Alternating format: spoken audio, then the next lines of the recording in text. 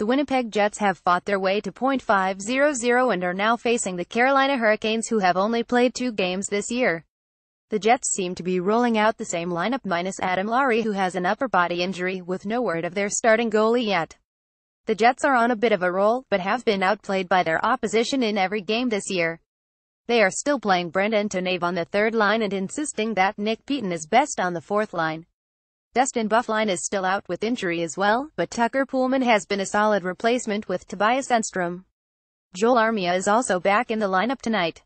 It will be interesting to see if the Jets will place Byfuglien on injured reserve, retroactive to a certain day, and then add a forward from the Manitoba Moose for safety reasons.